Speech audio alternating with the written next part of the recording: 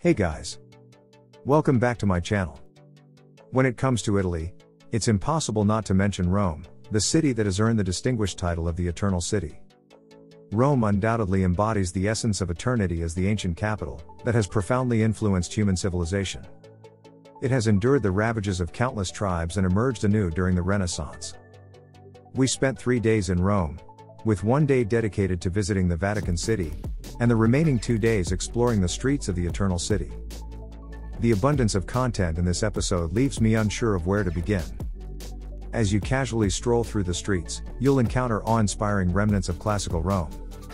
Simultaneously, the city presents a feast for the eyes with its magnificent Baroque-style architecture, adorned with exquisitely carved sculptures and mesmerizing murals that dazzle and overwhelm the senses. Without further delay, let's embark on our exploration today. Starting with one of Rome's iconic landmarks, the Colosseum. It stands as a pinnacle of architectural brilliance and serves as a symbol of the city's allure. The Colosseum was one of the largest public constructions during the period of the Roman Empire. Built using architectural engineering techniques from 2,000 years ago, it took 8 years to complete. In the past, it served as a place where gladiators fought to the death. However, in the present day, it has become a battleground where more than 5 million visitors annually jostle for position. If you don't want to stand in line at the entrance for hours, I advise you to buy the ticket in advance. Once inside, you will notice that the entire interior of the Colosseum, including the arena, is constructed with bricks, making it remarkably sturdy. The original design featured a total of 76 entrances, allowing convenient access for nearly 60,000 spectators to enter swiftly. People often have the impression that only gladiators fought each other in the Colosseum, but in reality, there was much more. The Colosseum was actually a multifaceted arena for various combat performances, including segments where wild beasts fought each other. There were also confrontations between humans and animals. The climax, however, involved intense duels between human combatants. The sections featuring battles among wild beasts were usually considered warm-up acts, designed to engage the audience and prepare them for what followed: life or death matches between skilled gladiators. As you may notice, the Colosseum was divided into different zones. The first zone was reserved for nobles, high-ranking officials, and privileged individuals who occupied the exclusive VIP boxes. The second zone was occupied by higher-ranking members of Roman society, such as the knights.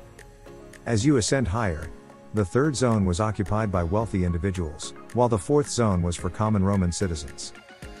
Each of these 4 seating areas was adorned with marble, and the level of intricate carving varied across each level, reflecting the clear distinction of social classes within different zones. As the Colosseum was a flagship project representing the pride of the nation, it had to be built with exceptional grandeur. However, if you look closely, you'll notice numerous holes on the walls. These holes were originally used to fix and decorate the stones. After the fall of the Roman Empire, when it came to using the finest materials, people often turned to the Colosseum, especially during the Renaissance period. Many churches were constructed using the remnants of ancient Roman ruins, making use of the materials and instruments left behind. That's why what you see now is merely a stripped-down remnant, leaving behind only the skeleton of this magnificent structure. What makes Rome truly enchanting is its history, where timelines intertwine and buildings spanning different eras stand side by side.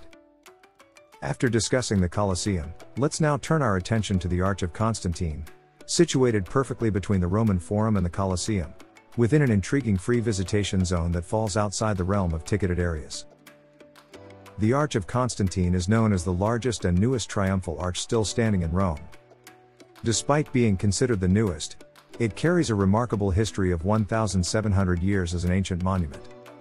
Emperor Constantine the Great was one of the rulers of the Tetrarchy. Eventually, he emerged victorious over all other rulers, becoming the sole ruler of the Roman world. The Arch of Constantine was erected to commemorate his achievements. During his reign, Emperor Constantine played a significant role in officially legitimizing Christianity as a freely preached religion. As a result, Constantine holds a prominent place in history as a highly influential figure.